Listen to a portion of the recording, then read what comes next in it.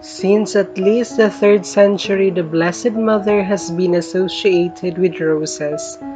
That has been figured in a number of her apparitions, like Our Lady of Bethania, Our Lady of Lipa, Mary Mediatrix of All Grace, Our Lady of La Salette, including those of Montichiari in Italy.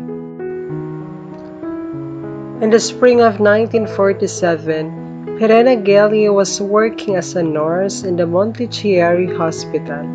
One morning, while she was alone in the ward, a beautiful woman suddenly appeared before her. As Gelli reported, the woman dressed in a violet dress with a white veil was very sad, and her eyes were filled with tears, which fell to the floor. Her breast was pierced by 3 big swords. The woman spoke only this: prayer, penitence, expiation. After a few moments of silence, she vanished. On the morning of June 13, the woman returned. This time she was dressed in white and carried 3 roses. When Gelli asked her the name, the woman said, "I am the mother of Jesus and the mother of all of you." Then she indicated that the 30th of each month should be celebrated in honor of the Rosa Mystica.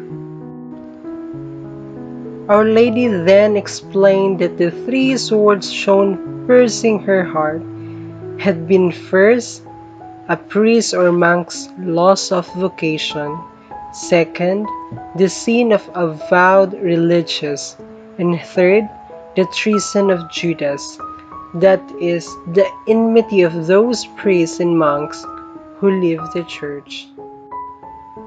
Then she told of the 3 roses: white for the spirit of prayer, red for the spirit of expiation and sacrifice, and gold for the spirit of penitence. Mary appeared to Gelli again on October 22, declaring that she had placed herself between her son and humankind as mediatrix. Unlike the first 3 apparitions, the 4th, witnessed by a few other people, took place in Gelli's parish church on November 16. Mary warned of a coming punishment because people had turned away from God, but she also said that she would pour forth the grace of which she is custodian during an hour of grace, noon on December 8. News of the apparitions had spread, and families began bringing their ill sons and daughters to the church. A boy with polio, a woman with severe tuberculosis, and a girl with mental disabilities were all cured. These healings caught the attention of the bishop, who ordered Gelli to stop the visit and retreat to a convent in Brescia. She complied, but years later, in February 1966, Our Lady appeared to Gelli again in her room.